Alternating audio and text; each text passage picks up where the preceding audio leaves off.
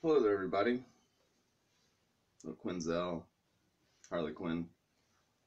It's one of my daughter's toys.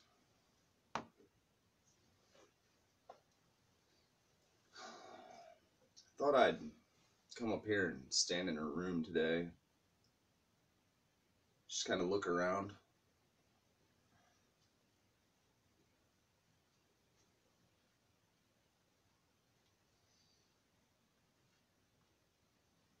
So the whole point of this video, and the reason why I'm doing it live, is because I think it's going to be easier to say it live than to just record it.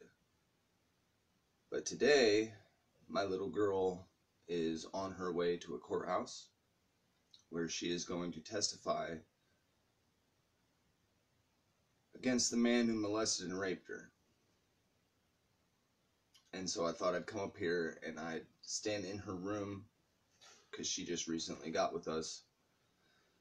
And just look at all the innocent things. Look at all the toys, the teddy bears. And to remind myself that that's my little girl. And she is so strong. I can't imagine the courage and guts it would take to go before a jury and testify at 10 years old when somebody hurts you like that. That's strength. That's real strength. And that's why this video is, today my 10-year-old becomes a hero. Because what she's doing is really, really heroic. I almost feel like I need these stuffed animals more than she does, you know? Right?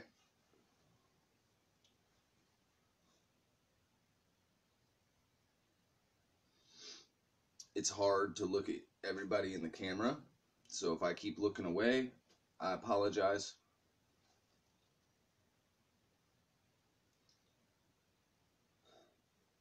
I want everyone to remember that the world is made of love and peace. It might have become hate and war. It might have become other things, but inevitably it was made of love and peace.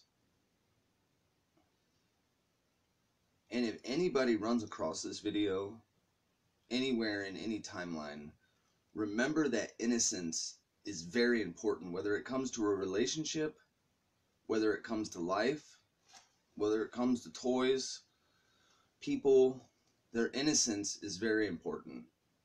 And what somebody tried to do to my daughter was shatter her innocence. He tried to take her innocence away from her. To all you men out there who are going through and have gone through the same thing I am, remember that it's not their fault. And that what happened to them does not make you love them any less. And remind them every day of how proud you are of them. Tell them that it doesn't make them weak, it just makes them stronger. It makes them above and beyond other people. And this is the point of this video. This is the message. That if a 10-year-old can step up and become a hero, I wonder how many other people out there can step up and face your fears and become a hero just like her. If anybody in the world is experiencing domestic violence or molestation or rape, I want you to get a hold of someone. I want you to stand up and I want you to talk. I want you to take your truth and tell it, because the truth inevitably will set you free. There's plenty of hotlines and places on the internet that you can call or get a hold of a friend, but don't feel like you need to hide. Don't feel like you need to keep it from somebody, because you don't. And there are people in the world that will help you, and they will step up and they will speak for you.